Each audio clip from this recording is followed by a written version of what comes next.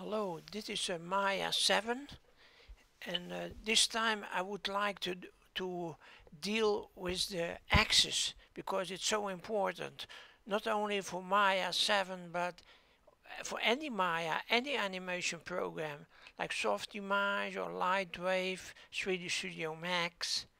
So let's start right now. These are the axes. This is the z-axis, and this is the x-axis. The y-axis is going up. You don't see it here, but it's going up. And then it's going down here. I go to the I go down to the down area here, and that is the mel space, I would call it, where you have your description, and I type in sphere. That's incorrect.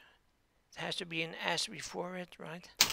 So when I give a return, and there you have the sphere, and as I can show you here, it's defined in the channel box. In the channel box we have other things like this is a combination from the channel box and the layer box. This is only a channel box. So now I go to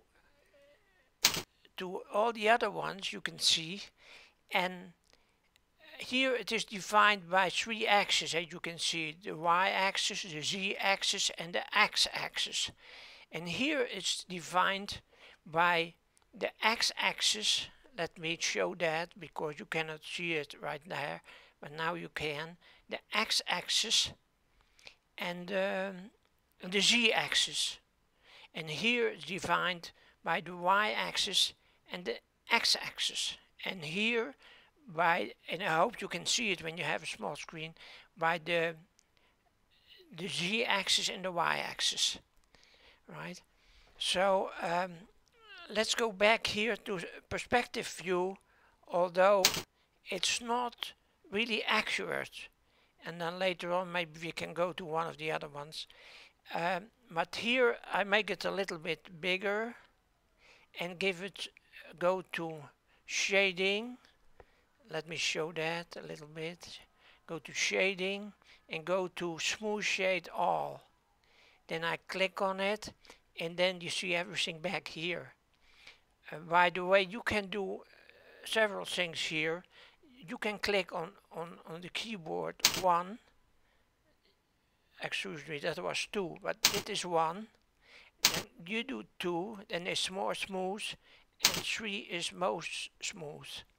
So, but now I have a kind of a question that I will ask you, and then you can participate in this video. And that is, I want to do something with the translate X, Y, and Z. And translate means the position that the ball has on the screen.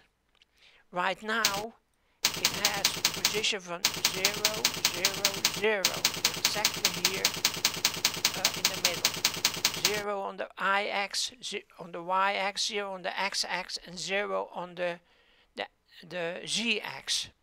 Now I'm going to change something. For instance, the Z-axis, I make that -5, -5. So, and then I will give a return, and then it's going to the position here on the screen for -5.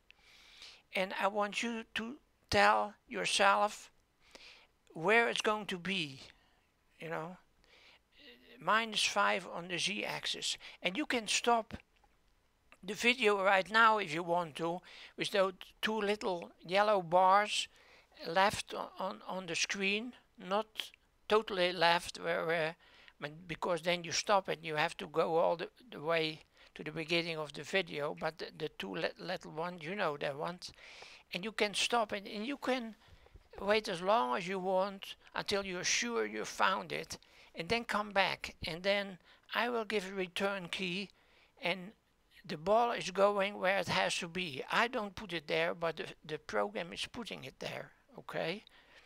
And then we can go on with that if there's enough time. So stop it now if you want. So I assume you're back now, and I give it a return right now. So it's here. Were you thinking that it would be here? I tell you why it is here. At least with regard to this. When it's positive, it goes in this direction of the z-axis. When it's negative, it goes here. And the units are 5. 1, 2, 3, 4, 5.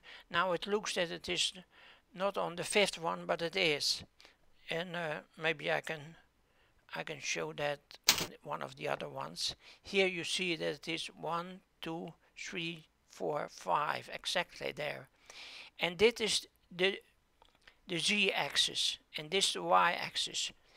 So this is the y-axis, and this is the z-axis. Here the y-axis is negative, and you can tell because here it's not there. You don't see it here. And here the z-axis is negative. The blue axis is negative here. You don't see it here either. And the units are 5. You know? 1, 2, 3, 4, 5. So let's go back where we were before. So here we are. There's not much time, 7 minutes, but I do another one. Let's do the y. The y, I make the y say 5. Oh yeah, let's say 5. Okay, and you can stop now if you want and predict for yourself where it's going to be. And then you come back. And now when you're back, I give it a return. So did you think that it would be there? The reason is that, as I can show on the other ones, the reason is that it is here because here it's a positive y, right? So 5 units, and that's this one. 1, 2, 3, 4, 5. And here it's a negative z-axis. The z-axis is not here, so it's negative. 1, 2, 3, 4, 5. So it's exactly there. Isn't that beautiful? So I hope you like it, and if you have problems with it, contact me, and then maybe we can talk more about it. It's very important. So until next time.